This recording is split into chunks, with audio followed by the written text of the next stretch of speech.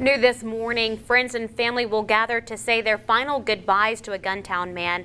This comes a little over 2 weeks after Clay County deputies found his body near West Point.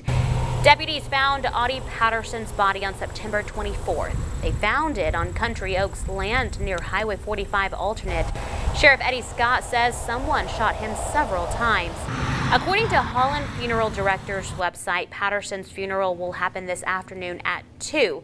That will be in the Sadie M. Holland Memorial Chapel at Holland Funeral Directors in Tupelo.